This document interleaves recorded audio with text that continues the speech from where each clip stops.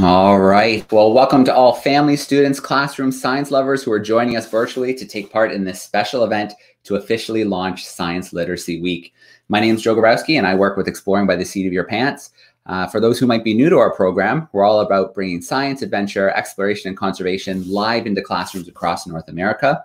So on any given month, we're doing 30, 40, even 50 live events connecting students with scientists, explorers from all over the world for guest speakers and virtual field trips. If you want to dive in and check out a little bit more, check out exploringbytheseat.com. You can find all the exciting events that we do have coming up. All right. So today we celebrate the launch of Science Literacy Week. Science Literacy Week showcases the many ways we can explore and enjoy the diversity of Canadian science.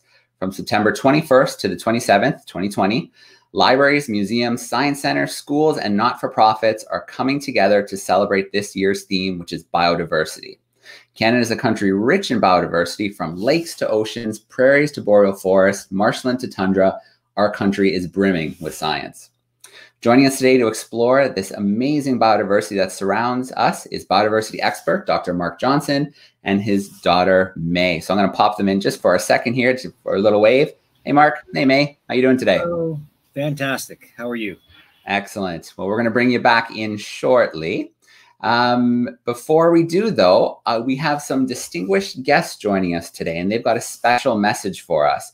So I'm pleased to introduce our Minister of Innovation, Science and Industry, the Honorable Navdeep Bains, and then Professor Alejandro Adam, President of the Natural Sciences and Engineering Research Council of Canada. Hello, everyone.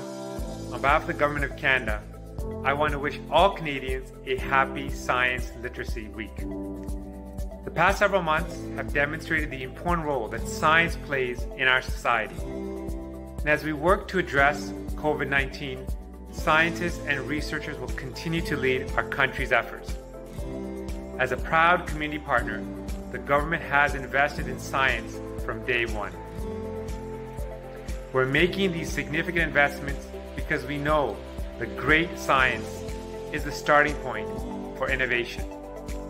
Research leads to discoveries. Discoveries lead to ideas. And entrepreneurs then take those ideas to market and create jobs, wealth, and a stronger Canadian economy. So I invite you to get involved, join the conversation, and share your love of science. Thank you.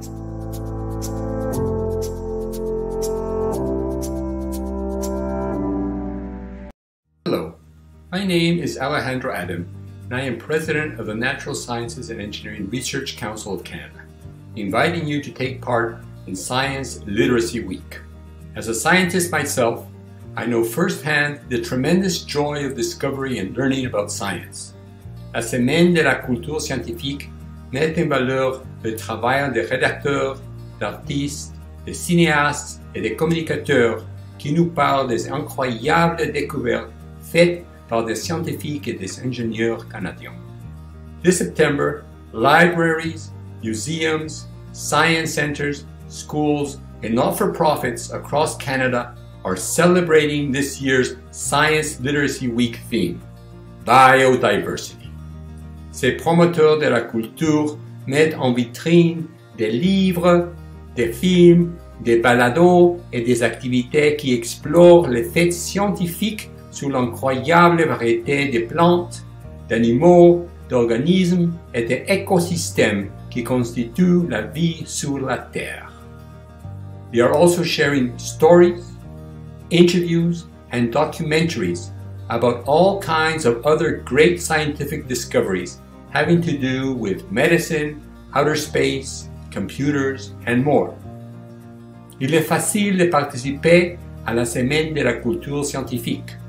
Visit our website at www.scienceliteracy.ca to learn more about what's happening during the week. Découvrez l'estime par la lecture au cours de la Journée nationale Je lis la science, le 23 septembre. Visit your local library. Stream a nature documentary at home. Or listen to a podcast interview with a scientist working at the cutting edge of their field. Science Literacy Week is about helping us all appreciate the stories about the science, discoveries, and ingenuity shaping our lives. Science Literacy Week runs from September 21st to 27th, 2020. Soyez des nôtres. All right, well, fantastic. Thank you, Professor Adam and Mr. Baines. I think we can now say that Science Literacy Week is officially kicked off. Now, before we speak with Mark and May, there's a couple things I'd like to do. The first is a big shout out to everybody who's starting to tune in live via Facebook and YouTube. So I see the numbers climbing. I can see the classrooms out there. So use that comment section. Let us know where you're tuning in from. We'll do a few shout outs. And of course, as the presentation goes on today, send us in some questions.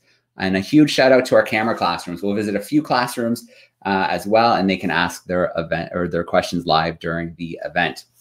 So one more thing I'd like to do today, I'm going to share my screen shortly and give you a little taste of how you can visit the Science Literacy website and see how you can participate in some of the events that are coming up. All right, so you should see my screen sharing now.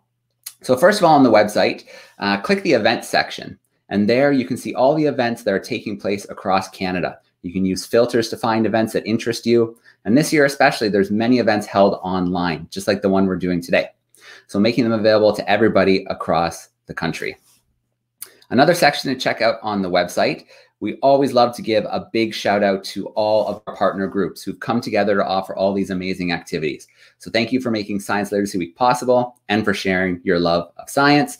And finally, one more section on the website to highlight is the poster section. So in this section, you can download for free this year's posters on biodiversity, collect the 6 unique posters to learn more about the Arctic tundra, the prairies, and more Canadian biomes.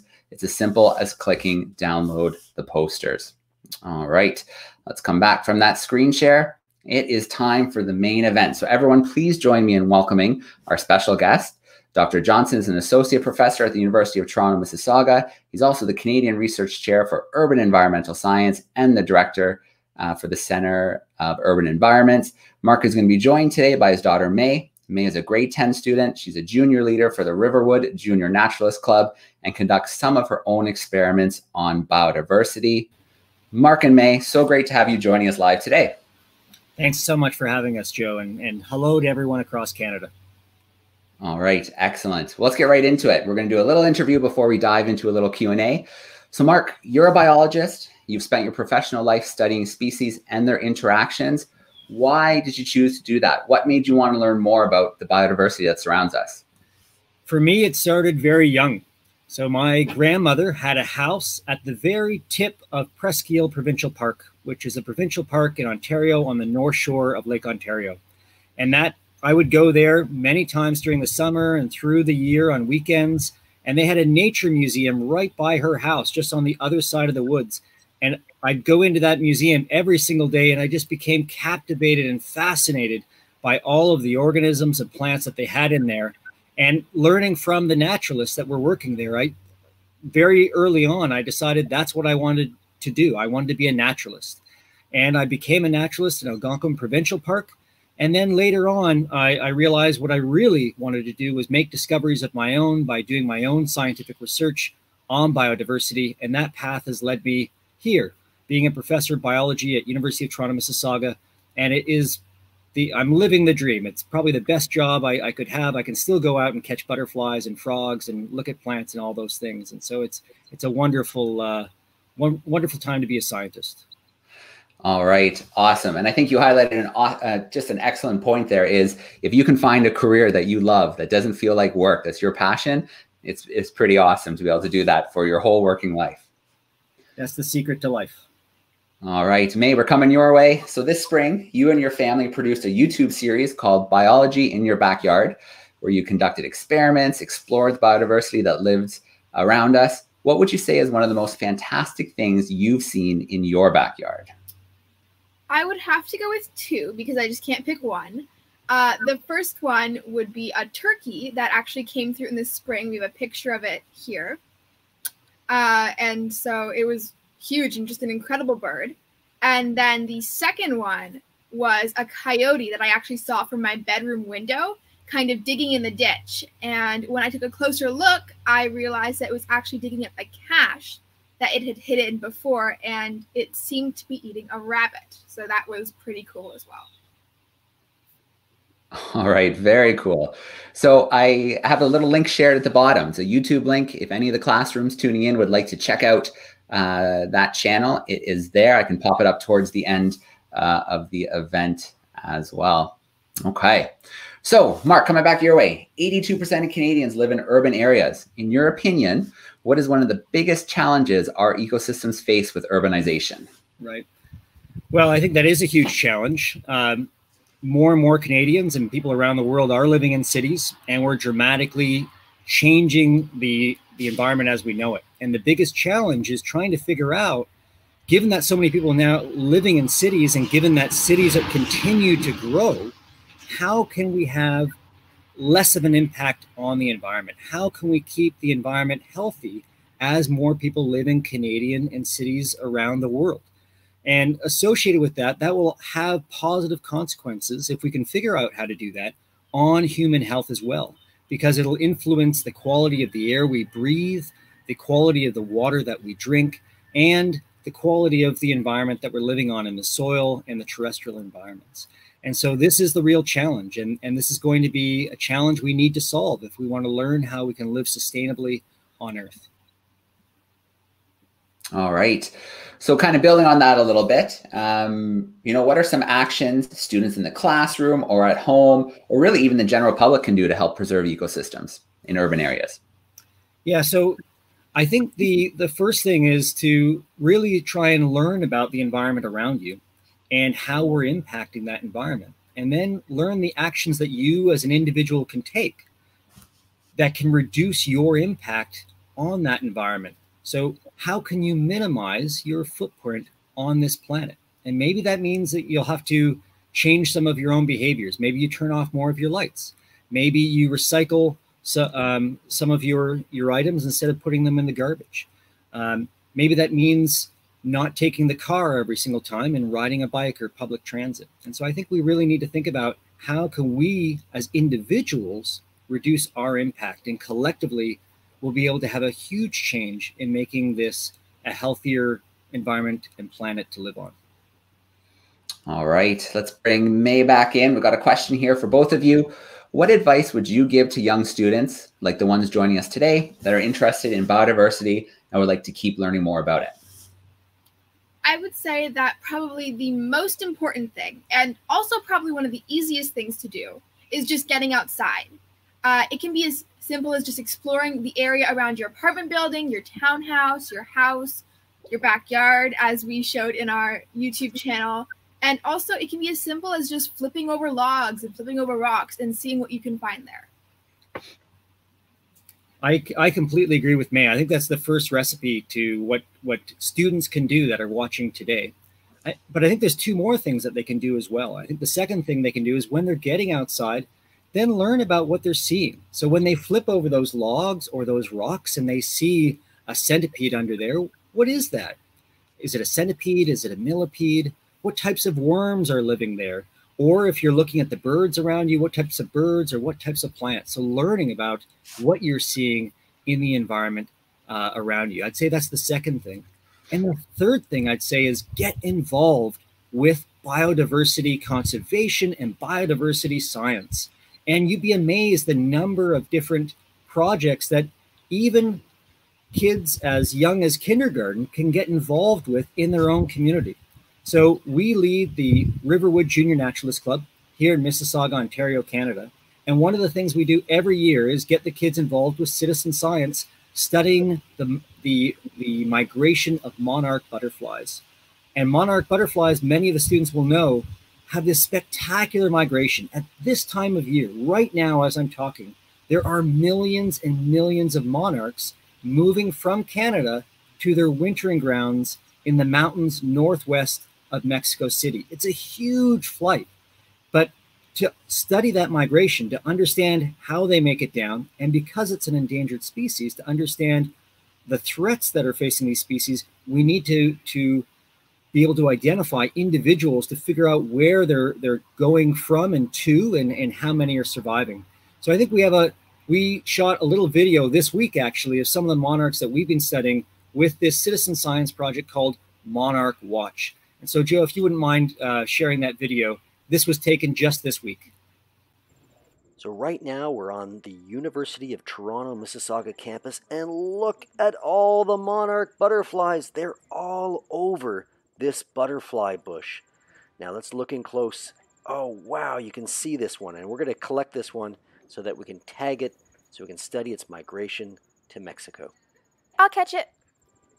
Okay, I have the monarch butterfly, and now I'm going to tag it. First thing I do is I sex the butterfly. And I do that by opening the wings, and you'll notice that this one is a male. And the way I know that is because you see these two black dots here on the hind wings. Those are glands, and only males have them. So if it's a female, it won't have those glands there. So now, once I've closed up the wings, you notice that I've put a tag here on the mitten-shaped cell of the butterfly's wing. And I'll just show you the other side here. So that's that cell. You put it right in the middle of the cell shaped like a mitten. And when I put the tag on, I will squeeze it for 5 seconds, which I've already done. And then I release the monarch butterfly.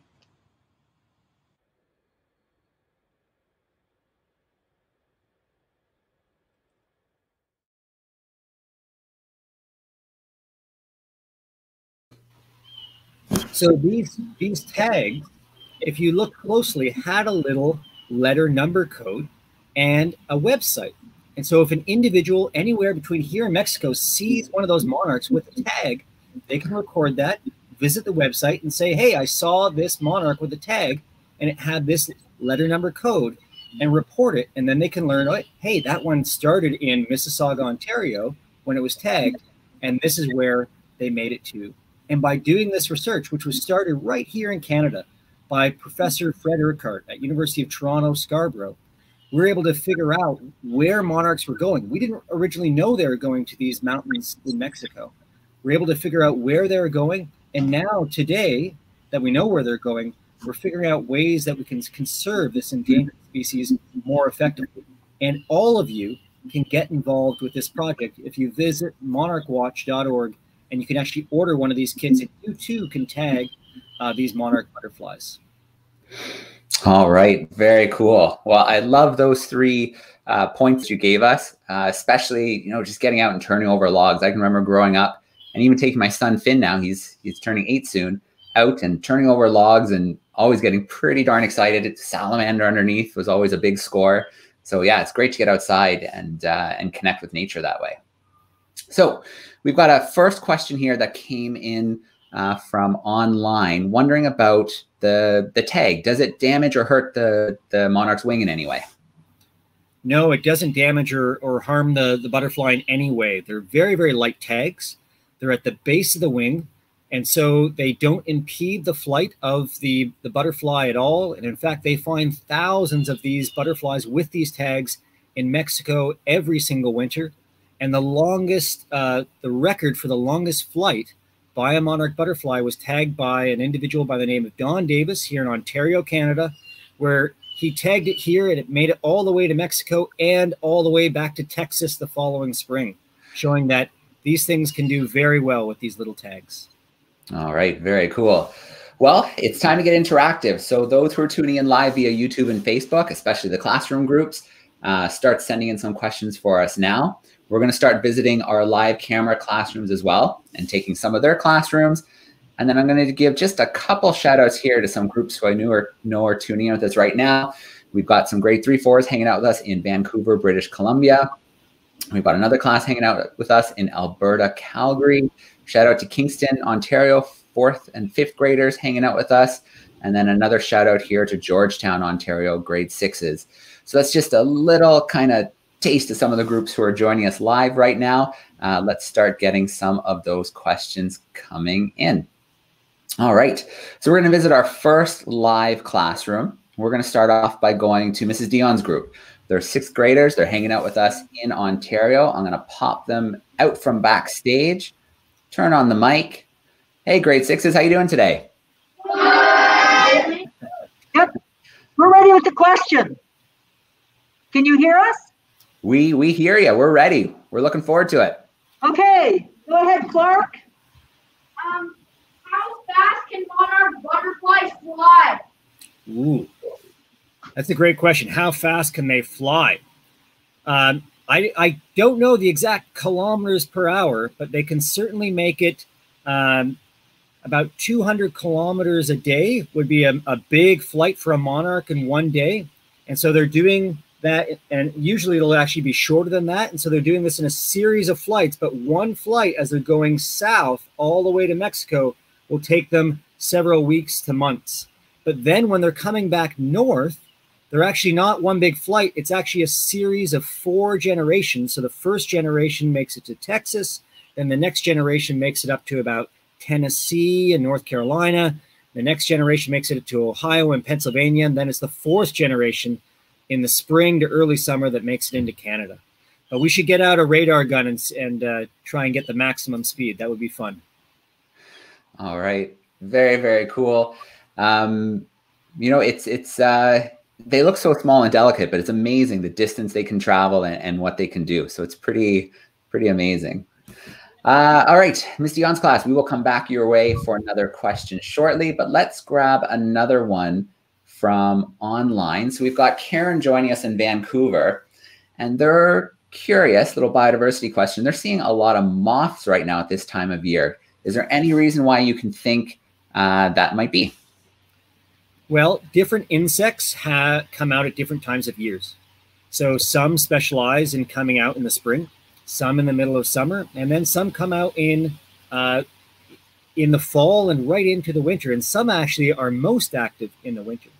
And so we have a moth here called the winter spanworm that is only active as adults at this time of year in the fall into the early winter. They mate at this time of year and they lay eggs. Not being in Vancouver right now, I can't tell you what moth that is, but it'll be one of these late flying moth species that come out late in the summer and early in the fall. All right, very cool. Let's head over. We'll bring another one of our live classrooms into the call. Miss Rigo's joining us, grade 6-7s, hanging out in Toronto, Ontario. Let's bring them out from backstage. There we go. Our live classroom. Hey, boys and girls, how you doing? Hi. So our question is, how does each generation of monarch butterflies know which direction to fly in to continue the journey? Right. It's a great question. So they can use both the direction of the sun and also the magnetic fields from the poles to determine the direction that they're moving at that time of year. So they're like a little living compass as they fly south and then again north, always knowing whether to point their heads and fly south or to point them north, depending on the time of year. All right. Great question. We'll come back to your class again shortly, Miss Rigo. But you can definitely see that that tagging video has spawned a lot of curiosity and questions from our audience. In fact, we have another one here wondering about how big of a group do they travel in together? So are they solitary? Do they gather somewhere before kind of heading out? What's their... Well, I'm going to push this over to May and ask her what she's seen when we've been out. Like, so what do you see in groups or individuals? Generally, they're individuals. If there is like a lot of flowers, then there'll be lots of monarchs nectaring on those flowers. But I wouldn't necessarily say that they would travel in groups.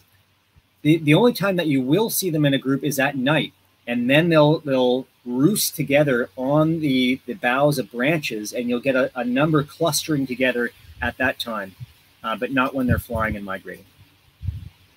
But then, if I can just add, Joe, briefly, if you go down to Mexico where they're overwintering, you have millions and millions of monarchs draped all over the conifer trees in those mountains where they're spending the winter at cool temperatures.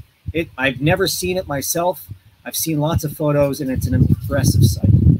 Oh, absolutely. You see some amazing, Planet Earth comes to mind where they've done some, with the BBC, where they've done some footage there. But I guess that kind of brings another question, kind of highlighting the conservation issues around, species like monarchs. They cover large distances. They have their winter grounds, their summer grounds. Can you talk a little bit about the challenges that come with that? Yeah, so there's huge challenges for these species. You know, as you suggest, they're moving a lot over large distances. Anything that migrates, that's a very risky behavior. There's a lot of challenges that you face while you're moving such long distances. So they could be eaten potentially by a bird, even though they're slightly poisonous. There are things that will try to eat them. When they're in their summering grounds and trying to reproduce, things like pesticides that are being sprayed on crops or even in people's yards can be absolutely devastating for these insects.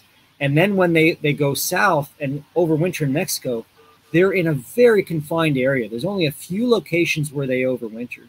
And as a result of that, any thing that you do to the forest there, so if there's deforestation or if they have a particularly hard winter, it can wipe out a huge proportion of the population. So both in the wintering grounds, but also during migration and in the summering grounds, they are encountering threats that we have to be aware of and try to mitigate those threats in order to save species like the monarch butterfly. All right, absolutely. Let's bring in our next classroom joining us live. Mr. Mundy's class is in Bowmanville. Let me get their microphone turned on. How are we doing today, Bowmanville? Hello. They're quiet today. That's okay. Who's got a question for us? I think the question was already asked, and that was how long it took them to get down to Mexico, and that was answered on the 4 generations. 1 generation to get down, 4 generations to get back. Get back. Yeah. All right, very cool. We'll come back your way a little. Oh, sorry. Go ahead, Mr. Mundy. Is there an idea of how many monarchs are there in North America? There are, I can't pull a number for you off the top of my head. There are estimates of how many are overwintering in Mexico for sure. There's also wintering grounds on the west coast of California, much smaller, and that's a different subpopulation, the western population of monarch butterflies that don't go all the way to Mexico.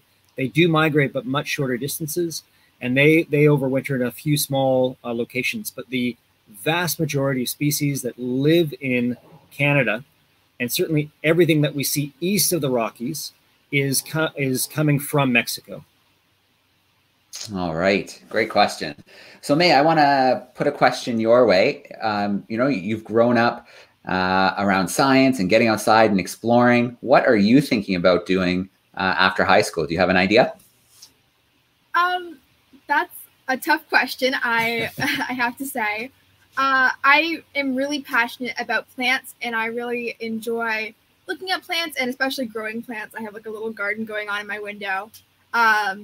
But I don't think I would pursue it necessarily as a career at this point. So I'm looking mostly for something in teaching.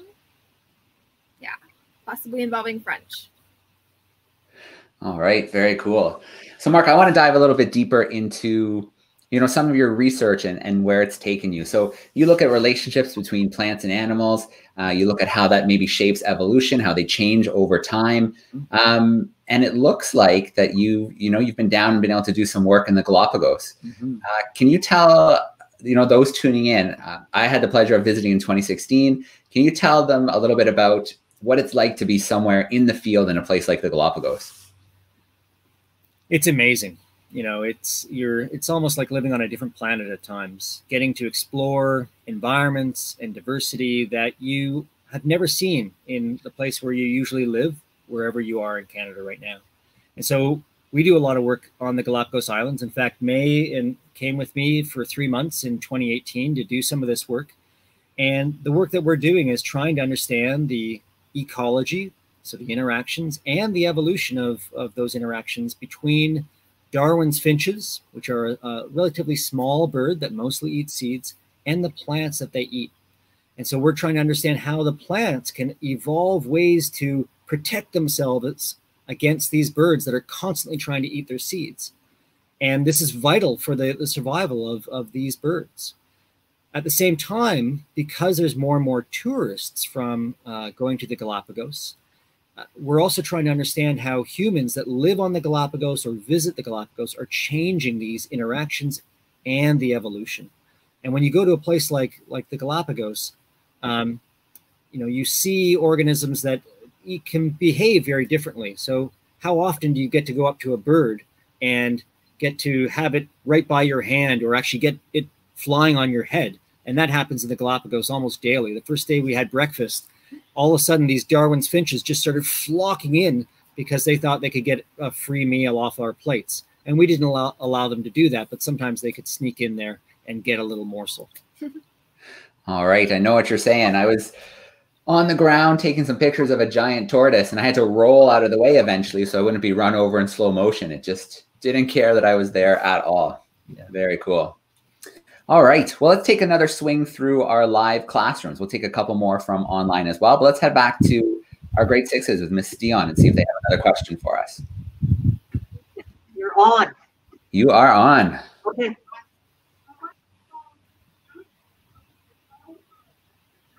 Okay, honey, it's right here. You can read it. Right there. How much should a butterfly? Yeah. So I don't know if you can hear Julian or not, but he was asking, how many plants can a butterfly pollinate in a day? That's a great question, Julian, and thank you for that question.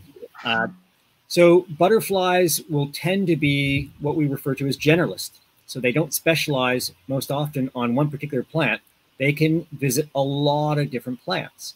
And so at this time of year, when we're out looking at butterflies, which we do almost every single weekend, a butterfly like the monarch butterfly, we'll see on goldenrod, and then we'll see on butterfly bush, which we showed in that video right there. And then we'll see it on New England aster, and then lance-leaved aster, and then heath aster. They'll visit anything that has nectar because that's what they need to power their body to fly to Mexico. They need sugar, just like your body needs carbohydrates that you get from the different foods that you eat. These butterflies get all of their food from the sugar from the nectar. And so as many plant species as are flowering that have nectar, they'll be drinking from them. And as they go along, they'll be pollinating them as they pick up pollen on one flower and bring it to another flower of the same species. So it would be quite conceivable for them to visit 10, 20, maybe even 30 species in a day as they're going around nectaring.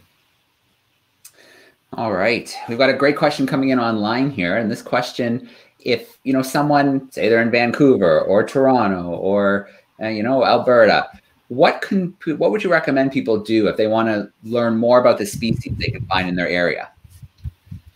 To learn more about the species in their area, I think May gave one of the best pieces of advice is to, first of all, get outside and just see what you're seeing around you. But then you have this trick of, okay, how do I identify those things? And there are a number of different identification guides that you can use to help you identify what you're seeing. So some of these may be specific to all of Canada, and we'll actually share some of these books with you shortly. Some of them may be specific to the province you're in, British Columbia, Alberta, Ontario, and some of them may even be specific to the city you're in. So for example, if you're really into mammals, the Toronto Field Naturalist and the City of Toronto produced Mammals of Toronto, where you can actually get this guide and see all the different mammals that occur in the city, like the mink, which you rarely see, but are actually super common. Or there may even be a guide specific to the park that you love to go to. So one of our favorite places is Riverwood, and the Riverwood Conservancy produced the wildflowers of Riverwood. And so in here is the most common wildflower species that you'll see inside that park. And so using those types of publications is the best way to identify these things. But now there's increasing resources that are on as apps on phones. So for example, if you just bear with me for a second, one of the best ones right now is called iNaturalist. And let's see if you can see the little icon right there. And if you go into iNaturalist, you can actually take a picture of something. Now, in this case, it's May, but we could take a picture of any organism, and they have what's called machine learning algorithms that have been developed through science and math and computational sciences to identify what they are. And they're right about 95% of the time. So it's an amazing resource that you can use as well. All right. I see a few in the chat saying that they use it as well. Yeah, iNaturalist is super cool. And I'll use this as a moment just to tell those classrooms who are tuning in, we're doing a, we call it Backyard Bio right now for the month of September. So we're encouraging students to get outside, take pictures of what they find in their communities, load them to our project page on iNaturalist, and then we're pairing classrooms up with other classrooms from different locations to share what they're finding and present to each other. Fantastic. Yeah, I'll pop a little banner here at the bottom. So backyardbio.net for any students, or really the general public if you want to get involved with our September activities. Very cool. All right, let's visit Miss Rigo's class again. Let's pop them back into the stream. There they are. With our September activities. Very cool. All right, let's visit Miss Rigo's class. All right, hello again. Hi. We had another question from another student. She wants to know, what is the wingspan of a monarch butterfly? Ooh, that's a great question. I wish I had my ruler here. And to be honest, we actually tried to catch a butterfly, a monarch butterfly for you for this episode, but it was just a little cool last night, and so there weren't many that were flying today. But I'm going to have to approximate the length. It's going to be about, the wingspan will be about 15 centimeters. So half of your 30 centimeter ruler that you'll typically be using at the school. But you could actually answer that question yourself. If you go and catch a monarch butterfly, and if you wouldn't mind getting one of the nets there. Sure. So we'll show you the type of net that you can actually use to catch these. And these are relatively easy to find online. So the ones that you get at the dollar stores are not very effective at catching butterflies. You need something with a deeper pocket like this one. And so with this, you can, if you swing at the monarch butterfly and you turn it over, you can get it caught in the bottom here, reach in, take it out, and their scales are actually very hard, so they don't come off very easily, unlike most moths and butterflies. And then you can use your ruler and figure out exactly what their wingspan is. So that's my challenge to the student that answered or asked that question. Go and see if you can actually measure that on the next monarch butterfly you see. All right, great. Let's pop back into Mr. Mundy's group and see if they have a follow-up with us.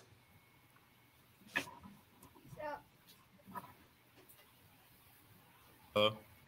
The question was generation. How long is one generation for a butterfly? That's a great question again. These butterflies vary in how long their generations are. So a monarch butterfly can vary from being a month to 6 weeks to as long as 10 or 9 months, depending on when it's born during the year. So the ones that are being born right now, these are the ones that are going to live, that are going to overwinter in Mexico and then come back in February and March. So those ones are living for not quite a year, but multiple months. There's others that only come out, like the eastern-tailed blue, which is a small little blue butterfly, that only come out for a few weeks. So they emerge as an adult, they quickly nectar, mate, lay eggs, and then they die just 1 or 2 weeks later. And then those eggs hatch, feed on the local plants, the clovers and the other plants in the bean family for that species. And then they'll emerge as adults as well. So for those ones, it's not going to be much longer than 8 weeks for their lifespan. And then there's another one that I actually just saw today when I was looking for monarch butterflies called a mourning cloak. And these are an amazing species. They overwinter as adults. So many will overwinter as eggs, larvae, or pupa, different life stages. Very few overwinter as adults. But this mourning cloak butterfly will actually find a little dark, quiet spot inside of a tree or underneath some tree bark, and it'll spend the entire winter there as an adult. And so it will live for quite some time, maybe as long as 8 months if it's being born in August, and then continuing through to the spring. All right. Well, Mark, I want to throw one more question at you, and this is about just biodiversity in general. So why is biodiversity so important to the health of an ecosystem? Right. So ecosystems are based on interactions. They're interactions between species and the environment that they're living within. And so those interactions are what sustain the health of an environment. So the quality of the water, or the presence of top predators. And many of these things people will eat, such as fish or different plant species. I love blueberries, for example, or strawberries. All of these things depend on these interactions and biodiversity.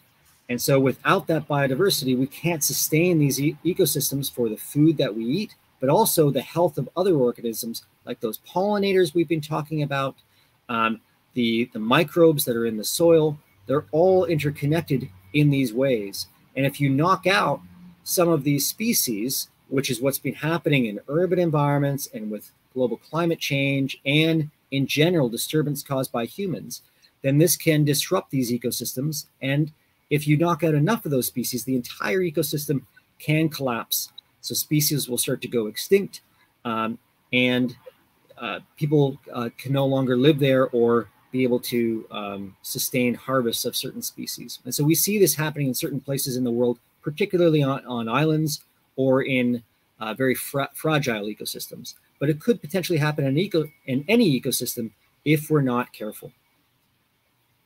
All right. So first of all, I want to say a huge thank you to all the groups who are joining us and sending in the great questions. They've been awesome. But before we go, there's another important date to add to your calendar. Wednesday, September 23rd, we'll be celebrating National Science Reading Day. So to celebrate, dedicate a period of your day to read about science, visit your local library, or pick up a science book on a topic that interests you, maybe you want to know a little bit more about. So with that in mind, Marc and May, do you have a favorite book or a book suggestion that you'd like to share with us?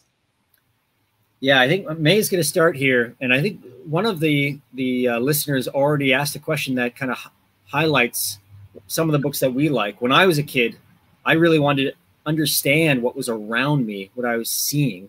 And so the books that I was most attracted to when I was growing up were things that would help me identify some type of organism. And May has one of her favorite books here. So this was like probably one of the first ones that really sciencey books that I started reading. It's called Trees in Canada. It's a very easy kind of guide to follow because you'll see, I don't know if you can see this, but the groups and so the identifications are just divided by leaf type. And so you can actually look at the tree and then say, oh, this looks like this leaf type, and then go to that section of the book. So if you're interested in trees, this has every single tree species that you can find in Canada. So this is the definitive resource. Similarly, one that we use because we like butterflies a lot is Butterflies of Canada. And so this is another one from coast to coast to coast you can use to identify any butterfly that you see. But maybe you spend most of your time in Toronto. So we talked about that the Toronto series produced by the Toronto Field Naturalists and the City of Toronto, but they didn't just produce one on mammals. They produced one on reptiles and amphibians, on mushrooms, and a whole host of other things. So if you can get your hands on these great resources, and then perhaps you're more interested in actually learning about those interactions. And then one of our favorite books is Monarchs and Milkweeds by Professor Anurag Agarwal, who is a professor originally at University of Toronto. He's now moved to Cornell University in New York. But this tells a lot about the story that he started studying here in Ontario of the interactions between milkweeds and monarchs. Another fantastic book. So I know you asked for one, but there's a whole bunch. All right. No, the more the merrier. Great suggestions. Awesome. Okay. Well, Marc, May, thank you so much for joining us today. Thank you for those awesome book suggestions. And yeah, thank you for taking us a little bit into your world, Marc, that you study. But May, thank you so much for taking us into some of your adventures and the tagging of the monarchs. As you can see, that really hooked our audience today, and they just wanted to know more and more about the monarchs, probably because they're seeing them a lot more this time of the season. Well, thank you, Joe, and thanks to all the kids and teachers that joined us today. We hope that you can get outside and learn more about biodiversity in your own backyard. All right. Well, again, thank you everybody for tuning in. Facebook, YouTube, thank you so much to our live classrooms. That's the time that we have for today's event. Thank you to all of those who tuned in, and don't forget to participate in Science Literacy Week from September 21st to the 27th, 2020. Once again, thanks everybody, and we are ending for today.